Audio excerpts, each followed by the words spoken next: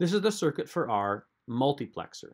This is choosing one of a set of possible inputs to route to an output.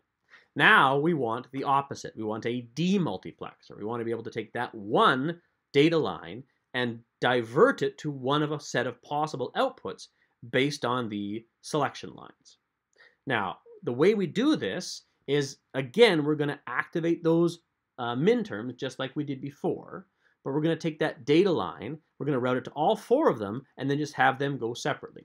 So in fact, this is a really simple circuit. We're going to have our four minterms just like we had before. We're going to have, it's going to look like this. This one is going to be S1, S0. And it's going to be 1, 1 for D3. It's going to be S1 is 1, S0 is 0 for D2. It's going to be S1 is 0 and S0 is 1 for D1. And it's going to be both 0 for, for D0. I think that's right. I may have messed those up. I think that's right. But now what we have to do is route our data line, whatever it is. I guess we should call these Q outputs, right? Q3, Q2, Q1, and Q0. Because what we're doing is we're taking an input line and we're routing it to one of these based on the selector combination. So we'll call this D. This is our data line. And we're going to run that data line to all four of those AND gates. And then depending on which minterm is active, only one of these outputs will contain the data on that data line. Now this should already look a little similar because when we built out the decoder, that is precisely what we built, except we called this an enable instead of calling it a data line. The functional requirements of these two devices are identical. A demultiplexer and a decoder are the same device, as long as we have an enable on the decoder. They're the same device because we have a single line that is being shunted out to one of a set of possible outputs. In the case of the decoder, the single line is the enable. If the enable is 0, all the outputs are 0. If the enable is 1, the output is whichever minterm is selected by the address. In the case of the demultiplexer, the minterm is selected by the address, or in this case the select lines, and the output is equal to the input, which is exactly the same thing. If D is 0, the output is 0. If D is 1, the output is 1. So it's just a different way of thinking about the requirements. This routes the input D to one of the possible outputs Q. This one activates one of the possible minterms D if enable is on, but it's the same device.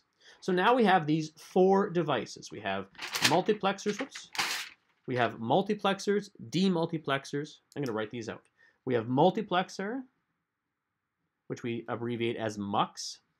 And a multiplexer is from N to 1.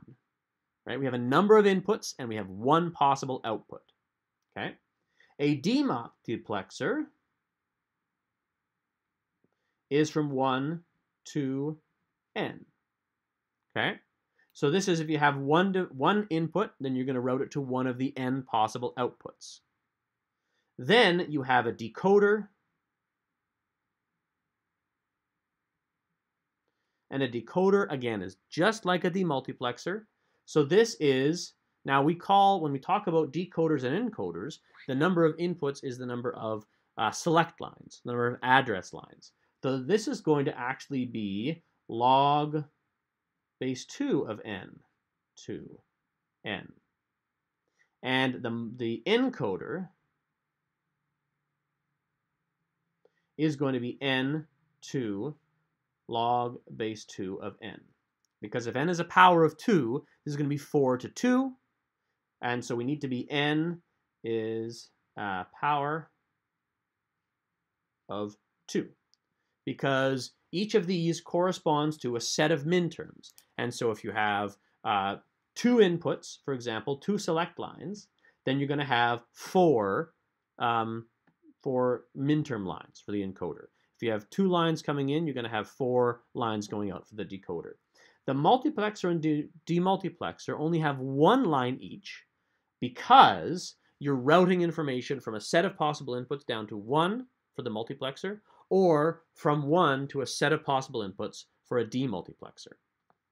These 4 devices are going to be very useful when it comes to building out our computer systems. It's worth knowing that multiplexer and demultiplexer are used in other contexts as well. In fact, this is what we use when we're making telephone calls. Multiplexing says we're going to have a whole bunch of different possible people who are wanting to make a telephone call, but we only have so much bandwidth on our cellular tower, or we only have so many wires going through from North America to Europe or whatever. We can't have one wire for every possible pair of people who want to talk to each other. So on one side, when somebody makes a phone call and they press all the buttons, what's happening is a series of multiplexers are being used to select one line to get you out of the region and into some region for the person you want to talk to. And then on the other end of the line, the same code is used to demultiplex from that single line that crosses the Atlantic Ocean out to the individual phone that is going to ring and allow you to talk to each other. So these kind of technologies have been in use for a lot of situations, but we are going to use those in the context of creating a computer system, building a data path that's going to select information, route it from one place to another.